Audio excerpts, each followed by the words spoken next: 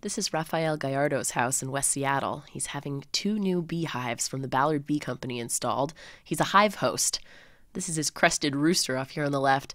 And Dave Schiefelbein, who works for the Ballard Bee Company, is here to install the 2 new hives. There's me in a super cute bee protective suit.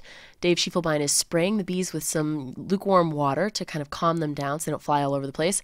And now we're getting ready for a Three Stooges stunt. He's going to pull out that tin can and release 10,000 bees into that nearby hive. I'm still amazed we didn't get stung. I'm worried that it's going to fly up my sleeve there behind my microphone. But the bees know what to do. They tumble into the hive and start checking out their new digs.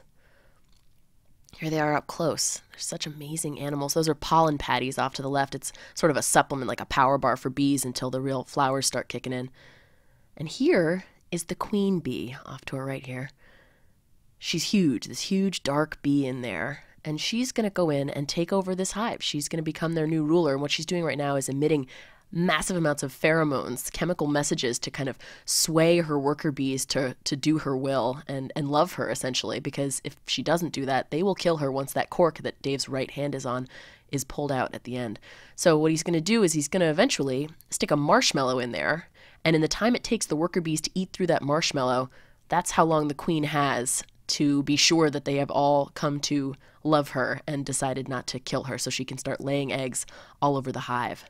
So here she goes. She's going in. They'll leave her in for a couple days with the cork in before they do the marshmallow trick. And Dave is stapling her in now.